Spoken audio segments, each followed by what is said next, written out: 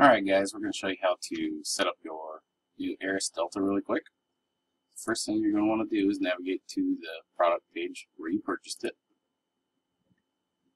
Scroll down here to download ERIS settings. It's going to give you a zip file here. So go ahead and extract that. And we're going to copy this file.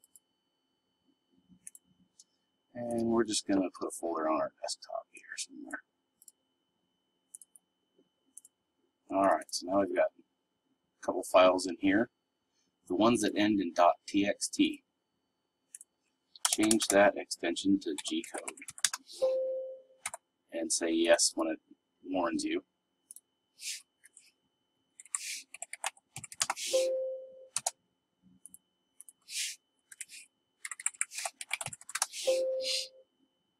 Alright. So we've got calibration.gcode, load filament.gcode. Spelled that one wrong. And a little readme. Now we're going to take these files here and we're going to open up MatterControl and we're going to create a new printer. And we're going to name it whatever you want. Model, choose the ERIS. We're going to save and continue. Go ahead and install the driver. And press yes when it pops up and asks you if you want to install. And we're going to go ahead and click on the manually configure. Choose the COM port. And it's usually going to be 3 or 4 unless you have lots of USB devices. And we're going to go ahead and say connect.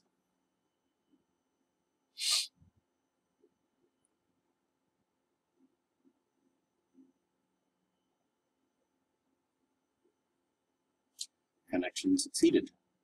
Done. Now we're going to go back in here, this ERIS Delta dude. We're going to edit. And we're going to uncheck this auto connect. Just because that can sometimes give us some problems. And we're going to save that and close it. And now we're connected to ERIS Delta. So now I'm going to remove some of these files here. The next thing we want to do is we want to add those files that we just downloaded, the 3 G-code files. You can hold down Control and select them all, or drag a box around them. And click on Open. Now we've got these 3 files, calibration, load, and unload. They're in the print queue, and they're just G-code files. That's why you get this G-code. For now, from here, just select it, connect to the machine,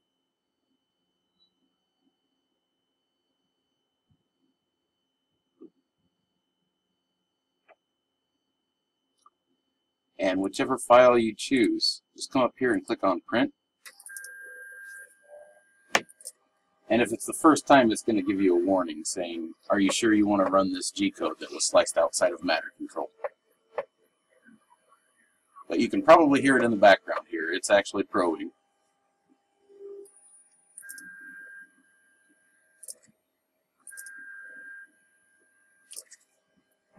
So while it's doing its probe thing, I want to talk to you guys real quick.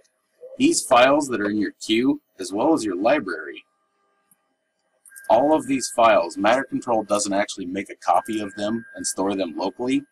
It makes a file association, so it knows where this file is located. When you added it, you're simply adding a link to that location of that file. In this case, we created that folder. It's done probing. We created a folder on our desktop for the ERIS default files. Now you'll probably want to take that and copy it into your documents folder or somewhere else that you're not going to rename or delete or move those files. And it's a good idea to do that anyway. That way all of your files are here locally. They're not changed in MatterControl. They're just linked to where they're stored on your computer itself. Because if I was to, let's say, this calibration, if I renamed it,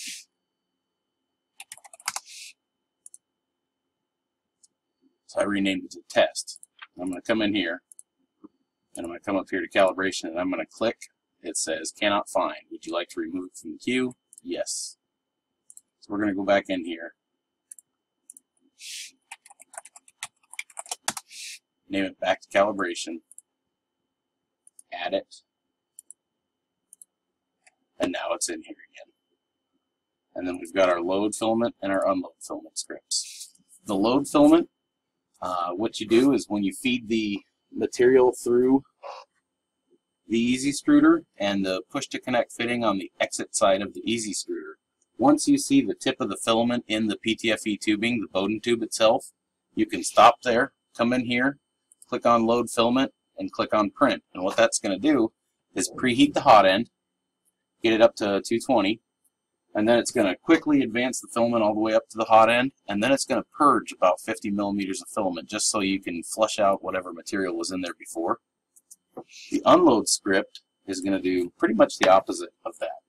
It's going to preheat the hot end, it's going to purge about 20 millimeters of filament just to make sure there's no plug on the end of the filament, and then it's going to rapidly retract it out the easy extruder so that you don't have to sit there by hand holding the lever and pulling the filament out manually.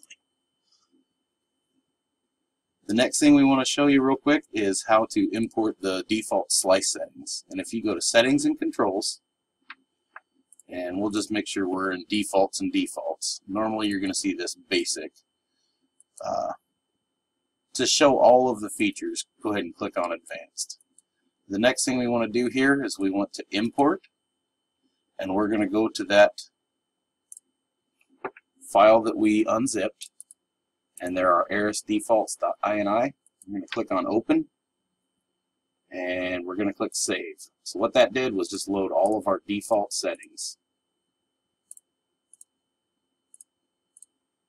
So that's just a good starting set of slicing settings for MatterSlice built into MatterControl.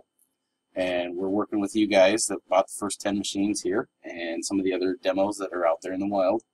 And as soon as we get some good feedback over the next week or so of any changes that we need to make, we're going to go ahead and have that burned into MatterControl so that by default, when you create a new printer and you choose the model ERIS, as you're setting up the printer for the first time and you choose printer model ERIS, all of those default settings will be pre-configured and ready to go. Thanks, guys.